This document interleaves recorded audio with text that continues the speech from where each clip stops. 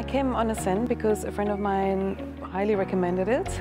and when I did some research and prayed about it, the Lord gave me a scripture to say, go up to the mountains and sing my praises.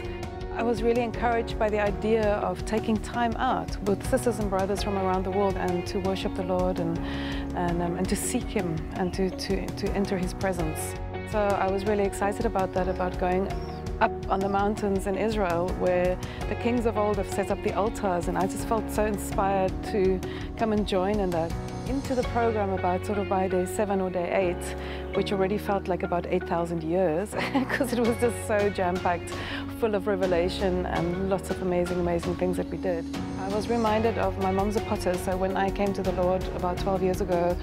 my mom said to me that when clay stands for a long time, it gets really hard, and it has to be put in water for a long time, and then it has to go to the potter's table and worked and back to the water and back to the table and back to the water, and it feels like that's all that's been happening in the wilderness for me for 12 years. And while I was here on Ascend, I had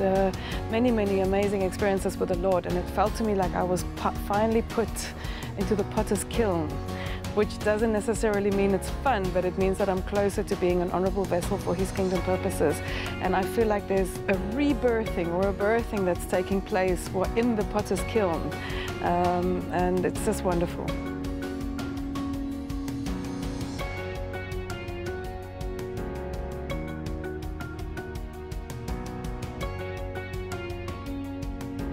We were in the wilderness on the way to Engedi, and that is when Andre said that, look, she's coming out of the wilderness, leaning on her beloved. I felt so relieved that I'm coming out of the wilderness after 12 years.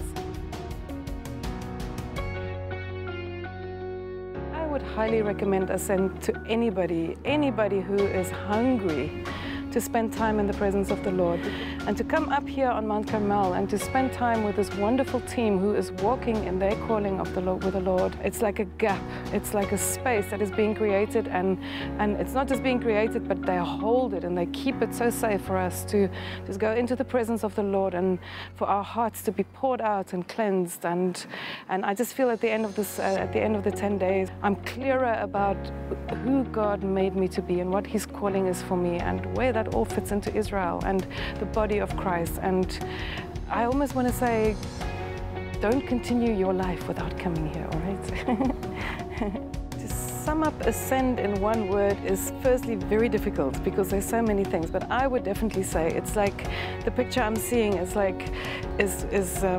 when you've driven with your 4x4 through the muddy roads, and the windscreen is so dirty and you're in the wilderness and everything, and you just put on the wipers and you just wipe it clean and you can see again where you're going. Oh, that was many words, wasn't it? A vision clearer, that's a hyphenated one word.